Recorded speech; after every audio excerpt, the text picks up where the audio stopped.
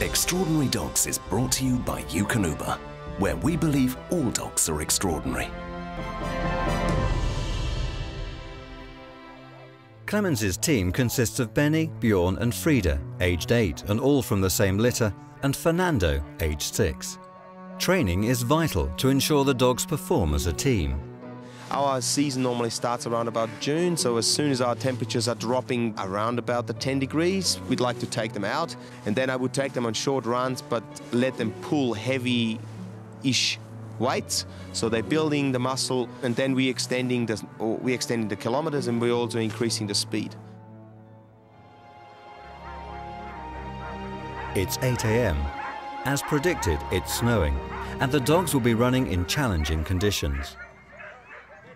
Clemens and his team are gathered at the village with the other mushers as he goes through the last-minute preparations with the dogs.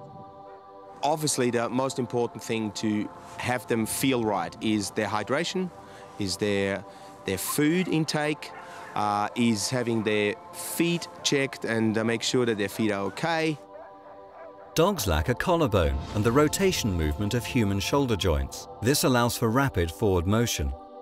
All dogs also run on their toes, and in conditions like this, it's vital that their feet are protected. Many mushers will place what are called booties on their sled dog's paws.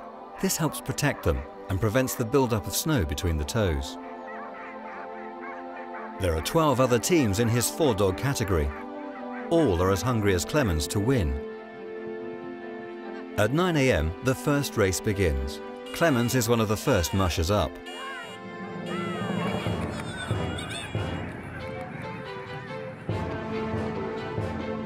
During the 20-minute race, the dogs will use something called their hidden button, a term used for when a dog is able to increase their metabolism.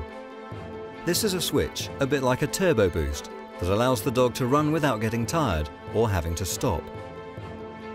When humans take part in highly strenuous exercise, they start to metabolize the body's reserves, depleting glycogen. When cells run out of energy, the result is fatigue, and exercise slows and stops until those sources have been replenished. Dogs, however, are different. A canine's unique metabolism is the reason these dogs are able to run so fast.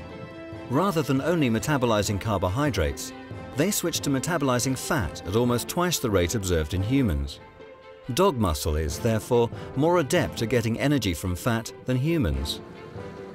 So Clemens' dogs have plenty of energy on tap, giving them the speed and agility to conquer the fast turns and tight corners in this race. Much to his delight, Clemens wins his group. It was fantastic. Really hard work today. The snow was really soft. It was the dogs fell in probably about 5 centimeters, sometimes even further. They worked so hard, and so did I actually. And it's all good now. We're back. We finished well. Dogs are happy. It's great.